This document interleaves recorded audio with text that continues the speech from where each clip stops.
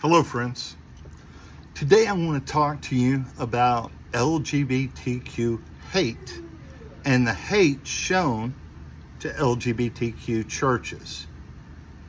We arrived at church this morning, as we usually do on a Sunday, and we attend an open and affirming congregation here in Nashville, Tennessee.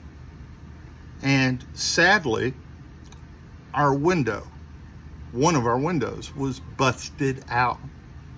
Here's the picture.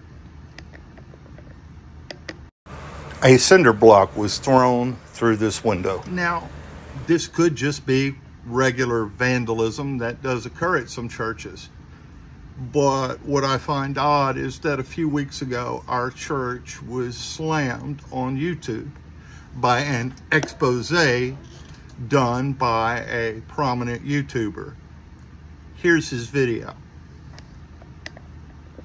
What's up, guys, and welcome to a brand new YouTube video. Today we are going to another gay church and gonna talk to them about their doctrine. Now that video has over 138,000 views on YouTube.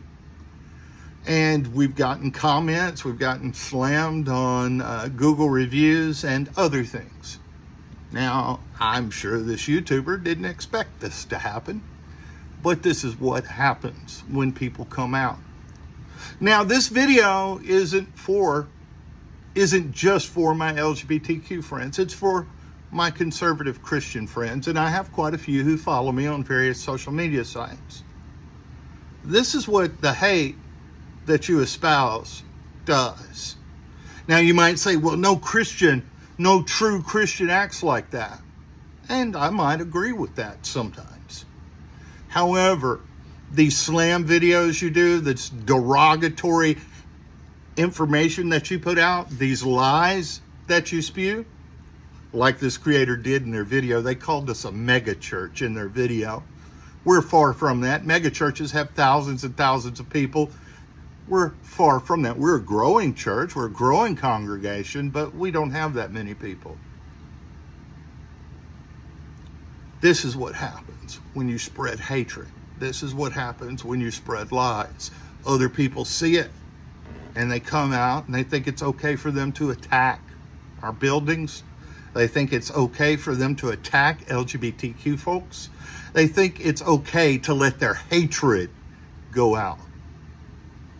Now, we as Christians, even if we are open and affirming, we as Christians believe we should pray for those who persecute us. We should pray for those who seek harm.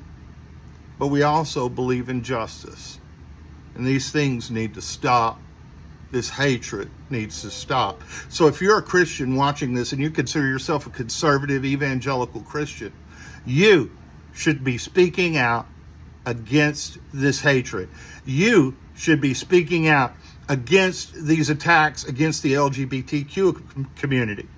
You should be speaking out against violence against the LGBTQ community. The attack on trans people, the attack on lesbian and gay people. You should be speaking out about that. If you're a follower of Jesus, if you believe in the teachings of Jesus, if you believe Jesus is the Son of God, then you must believe these words: blessed are the peacemakers. You should believe these words: love the Lord your God with all your heart, mind, and strength, and your neighbor as yourself.